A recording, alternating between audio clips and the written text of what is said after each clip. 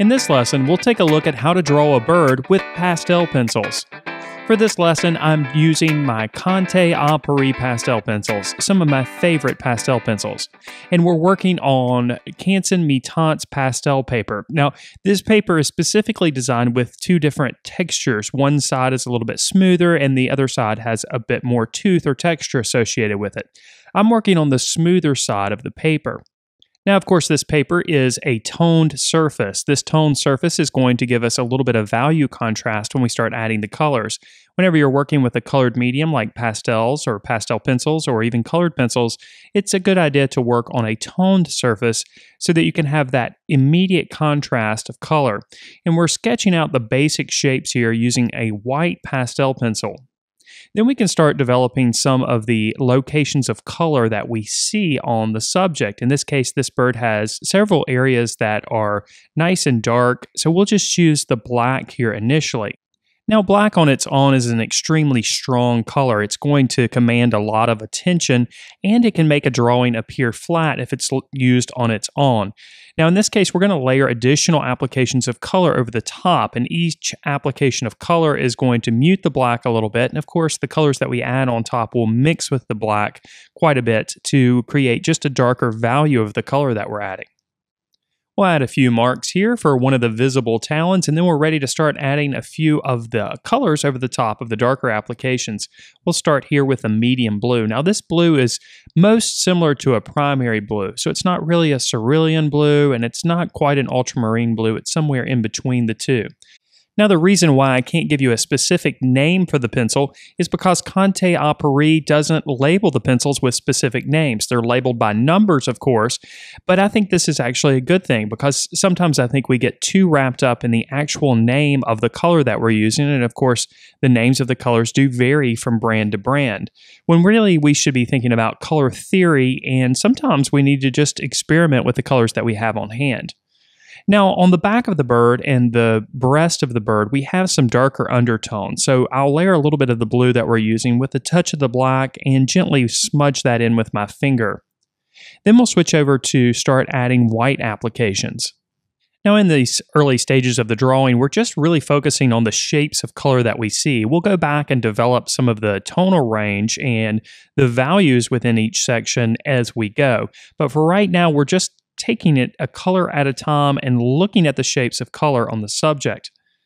So in some areas, you'll notice that the white is mixing with the blue, and we saw this when we added the blue over the top of the black applications. So mixing is naturally going to occur as we add each application of the pastel pencil.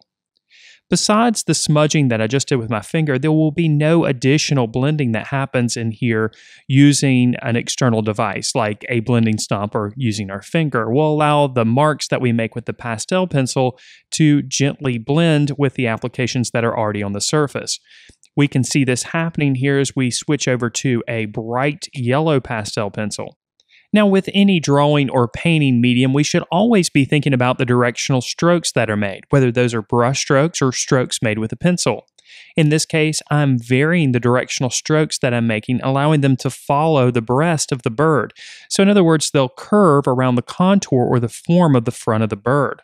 Now, directional strokes, of course, do more than indicate the form of the subject. They also can indicate some of the texture. So by changing the directional strokes that we make on the back of the bird here and on the breast of the bird as well, we can create the illusion of some smaller feathers. Now, you may have noticed that I switched over to a yellow-orange, and I also used a slightly different blue in areas to add a bit of variety. Now we've switched over to a very dark gray. This may appear black, but it's actually a very, very dark gray. Now, the reason why we're using the dark gray instead of black is because you'll remember that black is such a strong color. Now that we've got some color on the surface, we're going to use this darker gray to make some of the tones darker where needed. These areas include the back portion of the bird, underneath the breast, of course, and around the eyes.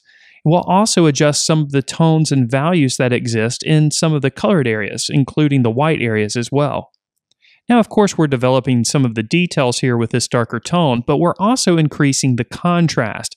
And in most drawings or paintings that we create, we want to have a full range of value, meaning we're going to have some areas of high contrast, meaning we're going to have the darkest darks and the lightest lights and the middle values in between. So we need to consider contrast as we go. So by darkening up some of these values, we're increasing the value range and thus increasing the contrast in the image. It's important to note as we continue to add additional layers of applications that pastel pencils is a patient process.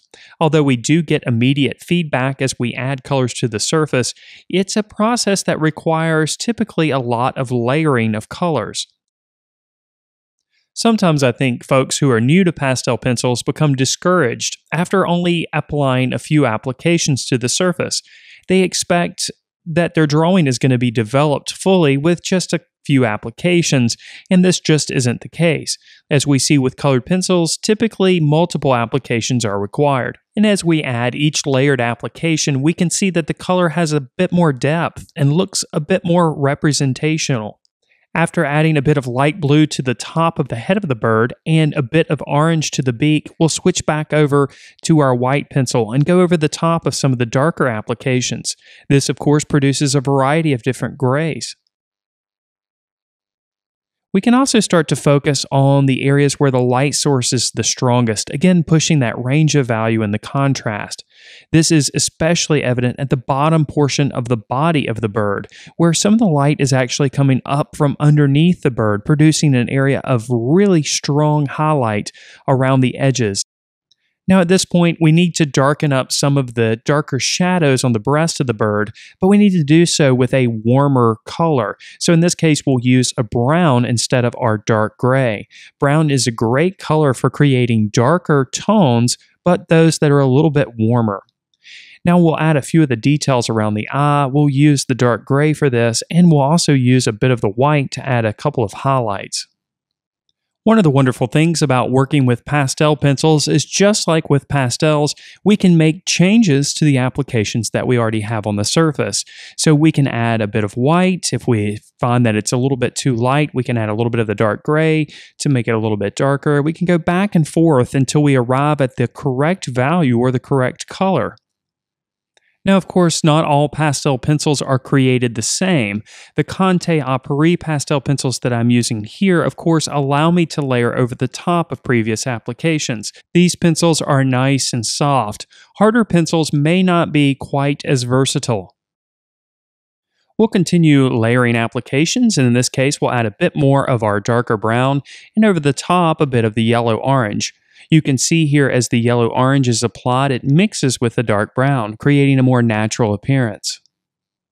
We'll add a bit more of this color to the back of the bird as well, again considering the directional strokes that are made so that they create the illusion of small feathers. Now, of course, one of the advantages to using pastel pencils is the fact that we can sharpen the pencil to create details. Now, some pastel pencils, like the Conte A Paris pencils, are simply too fat to fit in a traditional pencil sharpener. Therefore, to sharpen the pencil, we must use a blade, and you can see here I'm making cuts away from my body, shaving off pieces of the wood encasing. The exposed portion of the pencil can then be gently rubbed over the top of a sandpaper block. This, of course, sharpens the pencil to a sharp tip. It also creates an incredible mess, so make sure that you do this away from your artwork. Now back to the artwork, we'll add a few more pops of color with a bit of the blue. And we'll add a bit more detail to the tail feather of the bird with a bit of white and a touch of the dark gray.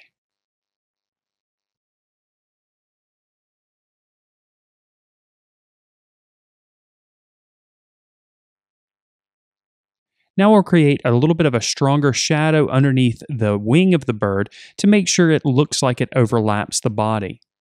We'll add a second visible talon, and then it's time to turn our attention to the branch. We'll start here with a red-orange, and we'll just cover the entire branch with this base color. Then we'll go back with a cream color and create some of the texture and some of the lighter tones. Then we can start to develop the darker values. Here we'll start with a darker brown. Most of the shadows will exist on the left side of the branch. When creating texture like this, it's important not to overthink it. We know that the form of the branch is rounded, so the directional strokes that are made to create the texture should also be rounded to a certain degree.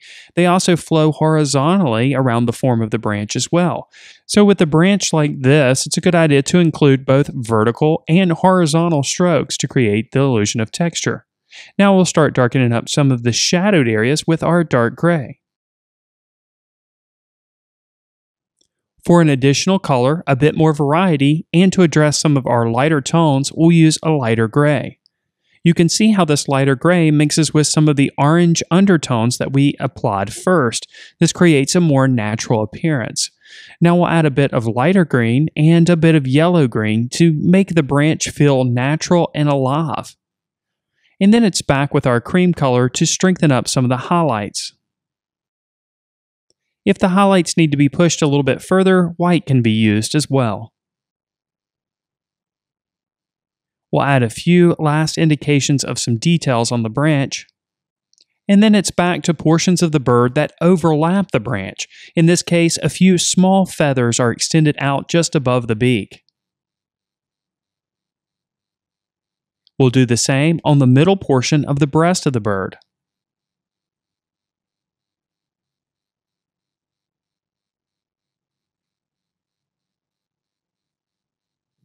And then we'll need to add a little bit of variety in tone and color to the talons of the bird. We'll use a light gray for this, and then we'll clean things up with a dark gray.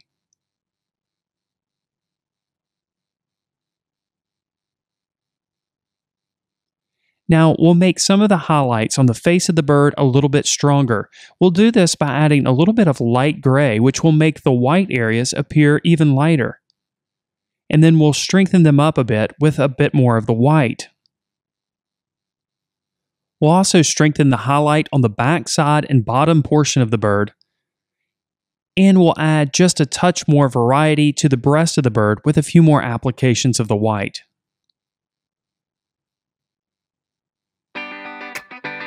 And now our drawing of a bird using pastel pencils is complete. If you enjoyed this video, then subscribe to the channel. And if you're ready to learn even more about drawing and painting, then check out our comprehensive membership program, which includes video courses, weekly live lessons, ebooks, lesson plans for teachers, and much, much more. Just click on the link to learn more. Thank you so much for watching.